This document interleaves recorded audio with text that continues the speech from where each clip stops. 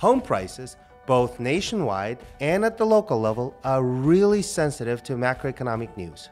The chief of which, at least right now, is the possibility of a recession.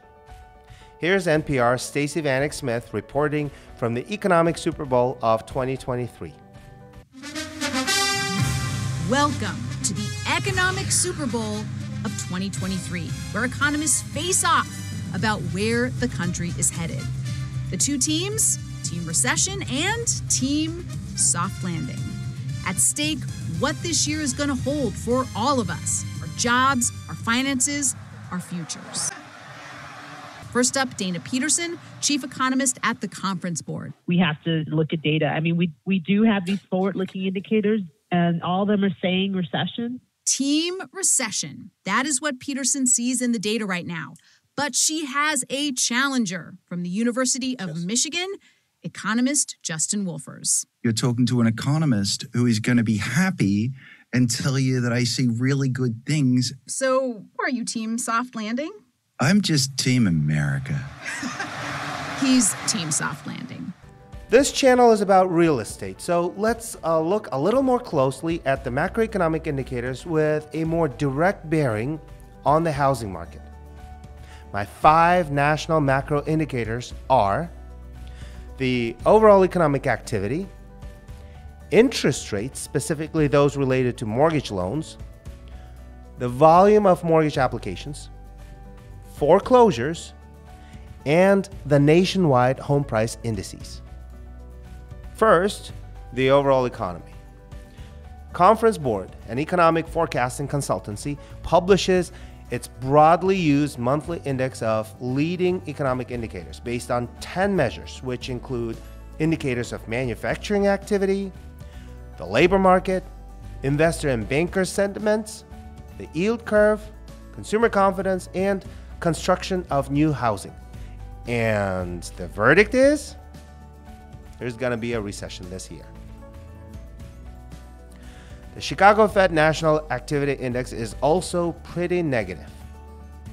But wait, have you seen the latest BLS report? Jobs in January rose by 517,000. Job growth was widespread, led by gains in leisure and hospitality, professional and business services, and healthcare. This job growth is well above the previous 12 months average. Keep in mind that the labor force participation rate is still a full percentage point lower than before the pandemic, even though it has been increasing. Consumer spending is showing signs of strengthening. Weak signs of strengthening, to be sure. We don't have the January numbers from the Bureau of Labor Analysis, but Bank of America has reported a strong increase in credit and debit card spending in January. Despite these slightly positive news and the fact that some of my economist colleagues think we may even see a continued, if mild, growth this year, in my opinion, a recession is still very likely. Monetary tightening works with a lag. According to academic studies, the lag is usually about 18 to 24 months. And if you remember, the 8 rounds of monetary tightening started 11 months ago, in March of last year. According to the Atlanta Fed President Raphael Bostic, it takes businesses and consumers time to recognize and feel and act on changes in financial conditions. So buckle up, America, just in case we have a bumpy ride. Now, since this channel is about real estate markets, a logical question for you to ask is, should I then wait until after a possible storm to buy a house? Well, not necessarily. First, I'm not predicting a storm, just a possibility of a probably mild recession. Second, home prices move a little differently from the rest of the business cycle. Feel free to connect with me or drop me a comment below if you have a specific question. Second, the interest rates. Despite the Fed's plan to continue raising the benchmark rate further, the latest average 30-year fixed rate is at a moderate 6.12%. That's nearly a 1 percentage point lower than the high of 7.8% in November. Plus, inflation has been cooling for the 7th straight month. Given these news, it's no wonder that the Mortgage Bankers Association has reported spikes in mortgage loan applications in the first several weeks of 2023. Oh yeah, speaking of mortgages, are people falling behind on their mortgage payments? A sharp increase in foreclosures can be a harbinger of a collapse in the housing market. Adam's latest data for the third quarter of 2022 reports a 1% increase from the previous quarter and a massive 167% from a year ago. Okay, no need to panic.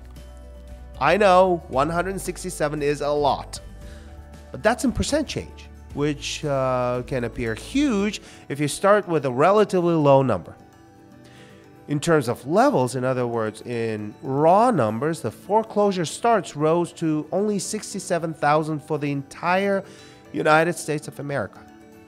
To give you a quick reference point, there were 15 million approved mortgage loans in 2021 alone. Let's zoom out a little. You see this huge spike in foreclosures is still way below the levels we've seen during the Great Meltdown of 2008. I'll tell you when to panic. You just have to subscribe to this channel so you don't miss it when I issue a warning. And finally, while real estate is hyperlocal in nature, it still helps to watch the national averages. The Case-Shiller Index is down again for the 5th consecutive time. Redfin is also showing a moderate decline. However, Zillow has remained relatively flat. But just like I said, real estate is hyperlocal by nature. So for a meaningful analysis of the housing market trends, we have to look at price changes and other housing market indicators on a local level. My massive data set is specific to Palm Beach County, Florida, and it's granular down to individual listings and home sale transactions. And while price levels here in South Florida may differ from home prices in other parts of the country, the trends or changes in prices are very generalizable to most other markets. So, is this a buyer's or seller's market? I'm going to do something different this time. I'm going to have the two sides of the market face each other off in a contest based on my 5 housing market indicators. Let's start with price trends. Here's what's happening with home prices in Palm Beach County right now. Clearly, the trends are, well, anything but clear.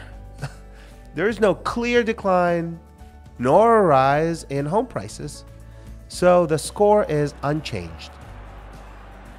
Days on the market measures how quickly homes get snapped up by buyers.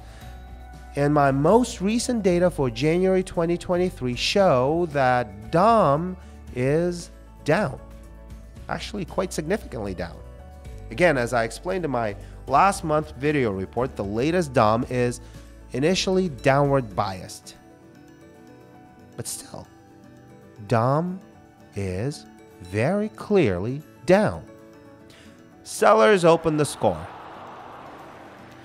How many homes were able to sell above the asking price? Not many. We're way down from the pandemic levels. We are in the ninth month of consecutive drops by this measure. This point definitely goes to buyers. Percent of listings that lowered the original list price. This chart shows a proportion of listings that wanted to push the price and test the market, but then reduce the original list price. And since October 2022, after 5 months of the post-pandemic back to normal hike, fewer listings reduced their initial asking price. Sellers score again. And finally, cash purchases have been surging recently. In January 2023, the share of cash purchases was at 56%, or about 8 percentage points higher than in August of 2022. If you're a seller, having more buyers flush with cash is always a boon. Conversely, if you're a buyer, you want your competition to be weak, poor, deficient. Sorry, I just got carried away. So sellers clinched the victory with the final score of 3-1. I know, and you know, and I know that you know, and I know that you know that I know. This scoreboard isn't perfect because there is no theoretical or empirical reason to give equal weights to all indicators. But still, I think it's helpful to visually summarize the 5 housing market indicators to give you at least a general guide to the most recent trends in the housing market. Well, that's all I had for today. I tried to keep this brief. I'll be back next month. Until then, go to Shooters.